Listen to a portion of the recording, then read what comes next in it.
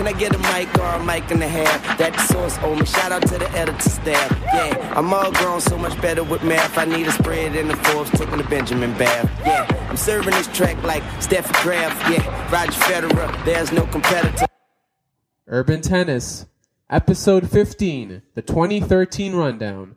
Welcome back, everyone, to the Urban Tennis Podcast. I'm your host, joined by my co-host. How do you do? Fantastic. On this week's podcast, we talk all things 2013. We look at the biggest stories, the biggest tournament wins, and the biggest misfortunes on tour. So if you're ready, let's get started. January to March. Well, the season starts in Australia. We had Bernard Tomic win his first title, but we had the Australian Open go to familiar faces. Novak Djokovic for the men for his third straight time, and Victoria Azarenka for her second straight time.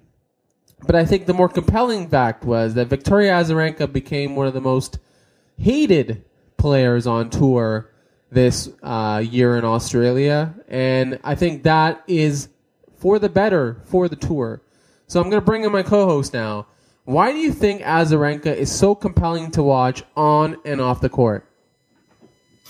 Oh, I just think, some people just carry themselves in a way that immediately makes them seem like they're not likable people. And Azarenka does that. I mean, I'm going to admit something. I do watch professional wrestling, and then she does give off that vibe as a professional wrestling bad guy, that she's above the people on the court. She's above her opponent. She's above the people watching her. She gives that vibe that, okay, she's going to do whatever it takes to win, and she's only going to win on her terms. She's not going to win because she's a better player. She's going to win because she's going to win.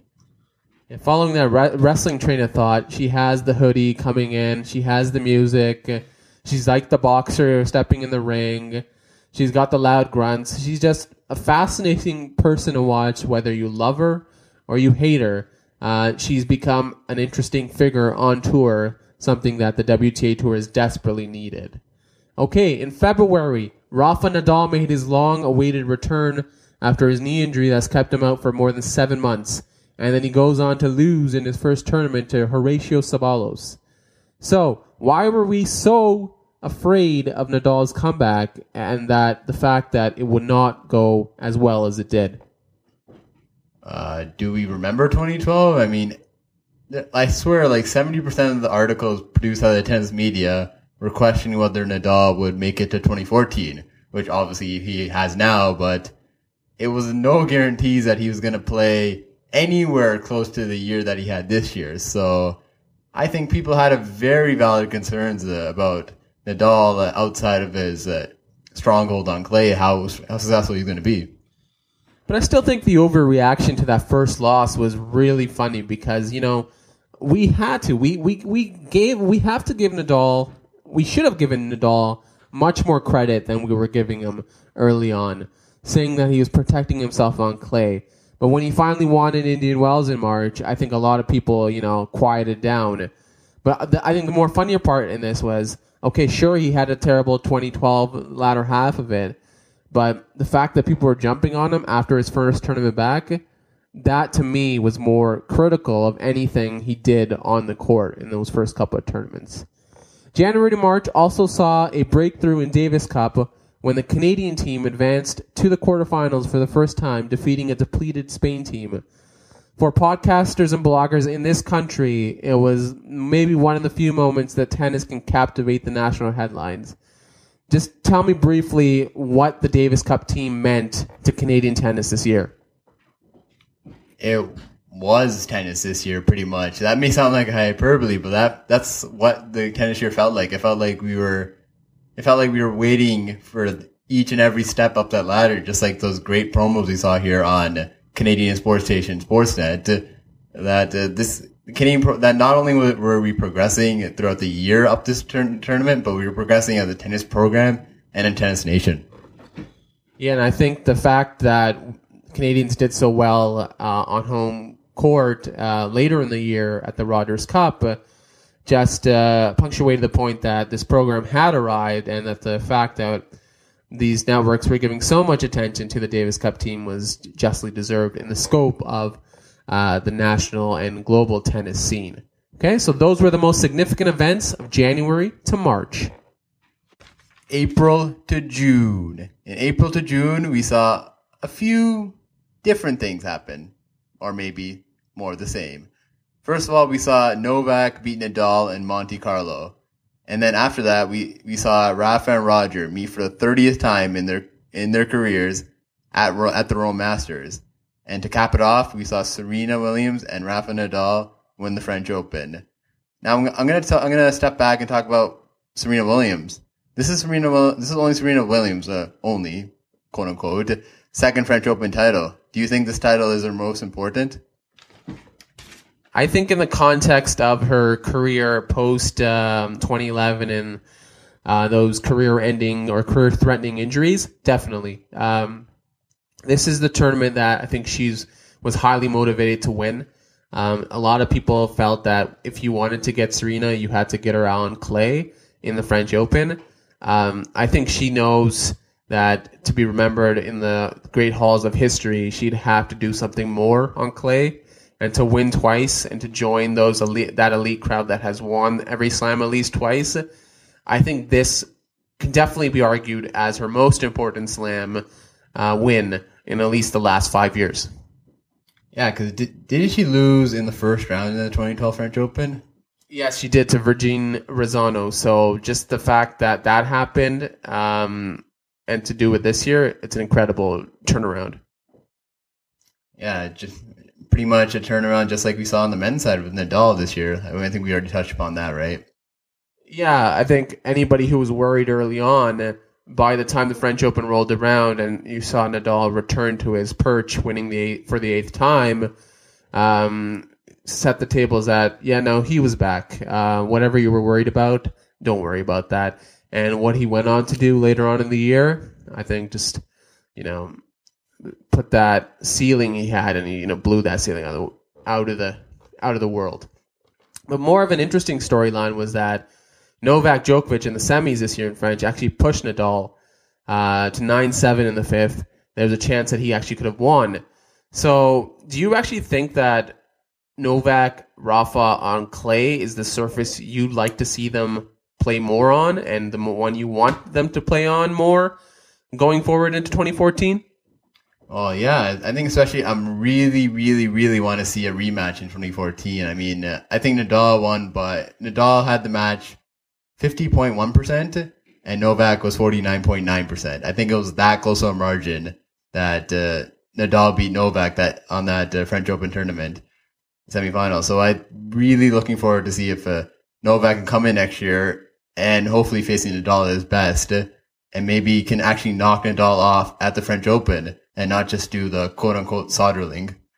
Yeah, just for the fact that the chance he has to knock him off on clay. We've seen Novak beat Rafa on grass, on hard courts, whether it be on the carpet or the slower style to the North American ones. Just the fact that he hasn't done it in 5 cents makes this surface the more compelling surface, I think, between the two going forward. All right, and that was April to June of 2013. July to September. July starts off with the wackiest and most unpredictable Wimbledon ever. High seeds fall. Andy Murray wins the men's side. The women's side is won by Marion Bartoli. So bringing in my co-host again. Do you think Wimbledon this year was the most unpredictable slam you've ever seen? Yes, especially coming out of the French Open. We looked like we were having Nadal at top form. This was still Federer's tournament. He still was a defending champion. Let's not forget that. And you had Novak probably playing some of the best tennis of his career. And yet, after all that, we finally saw something else. Something else probably even more historic. And I'm going to let you finish this point. Exactly, and on the women's side, you had Serena Williams bringing so much momentum in. You had Sharapova, you had Azarenka. No one even survives into the second week, really. And then you had Agnieszka Radwanska with a chance. You had Sabine Lisicki, who became the favorite. And eventually, Marion Bartoli, who would famously retire just only a few weeks later, capture that title. So the ladies' side was incredibly incredibly challenged and incredibly acted like a roller coaster. You just did not know when that story would end.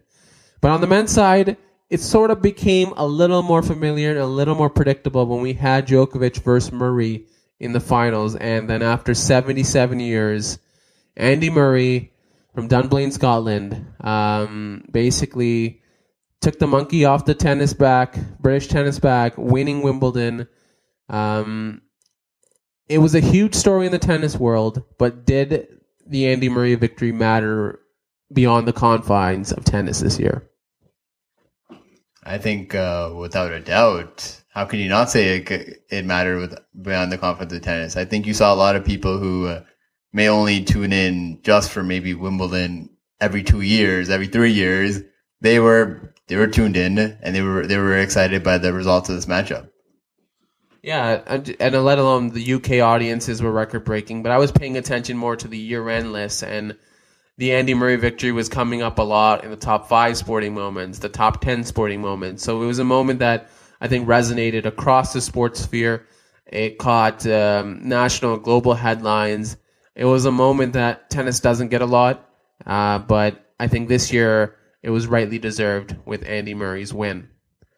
Moving on, we had a North American hardcourt season by Rafael Nadal that many will not forget.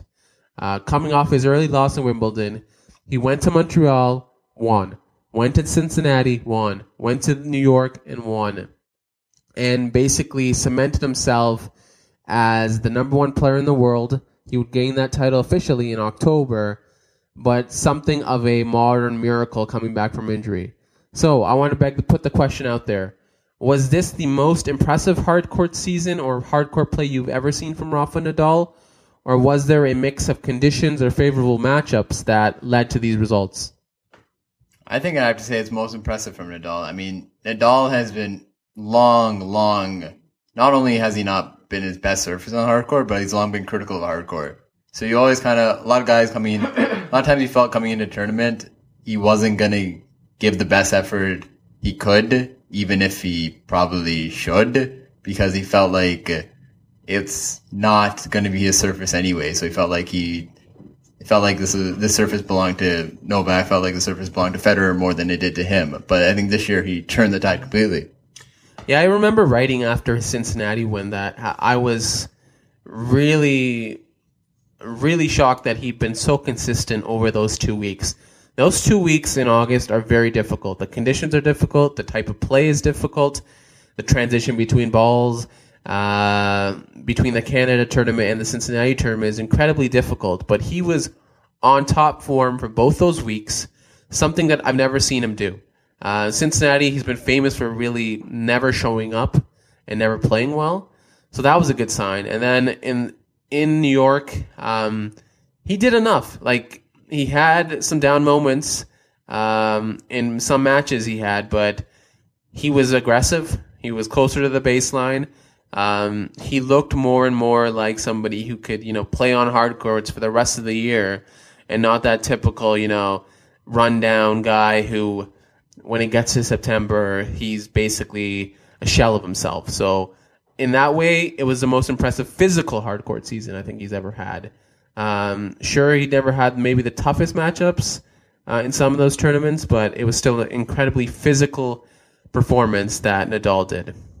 And also in the U.S. Open this year, Serena Williams winning her 17th title, now just only one shy of Evert and Navratilova, and within reach of Steffi Graf. Those were the moments of July to September. October to December. The Asian swing captivates both tours. All the players travel east. We have Novak going a little streak. We have Serena Williams playing incredibly well, winning the WTA Tour Finals in Istanbul. So I want to ask, Serena Williams was 78-4 this year.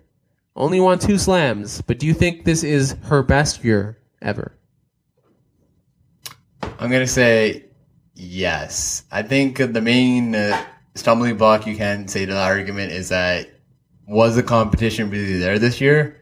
Because it felt like nobody else was really breaking out and trying to get to that spot to challenge Serena Williams. I think the closest you came was Azarenka in the U.S. Open final against Serena Williams, where she did push Serena to 3 sets, but it wasn't like the most competitive match. I think it was more like a 60-40 match, 60% in the favor of Serena Williams.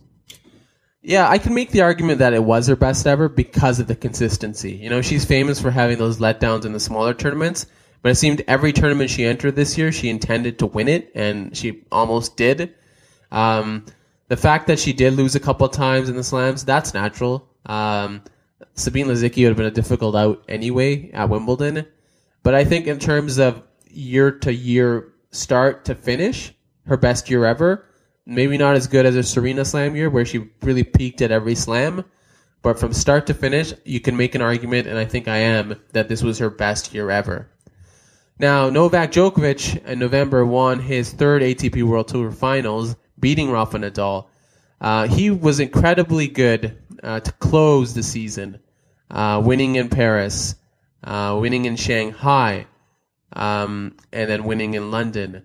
Does that make him the early favorite in your mind to regain his position as the best player in the world in 2014?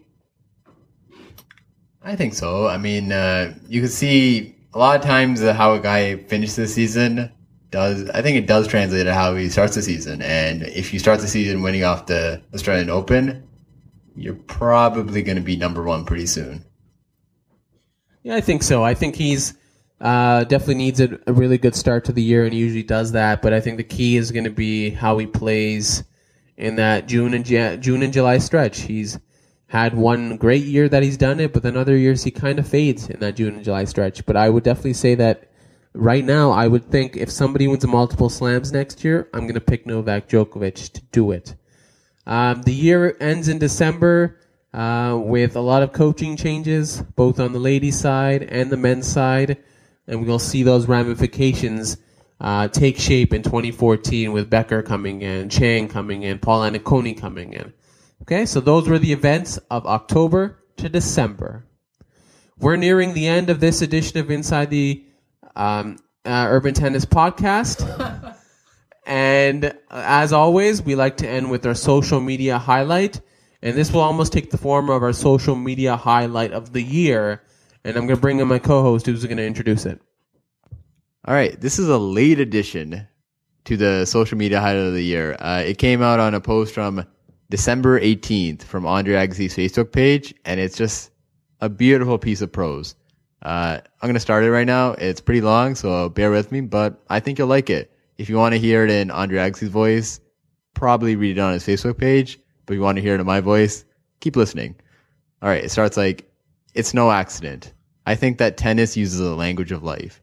Advantage, service, fault, break, love. The basic elements of tennis are those of everyday existence, because every match is a life in miniature. Even the structure of tennis, the way the pieces fit inside one another, like Russian nesting dolls, mimics the structure of our days.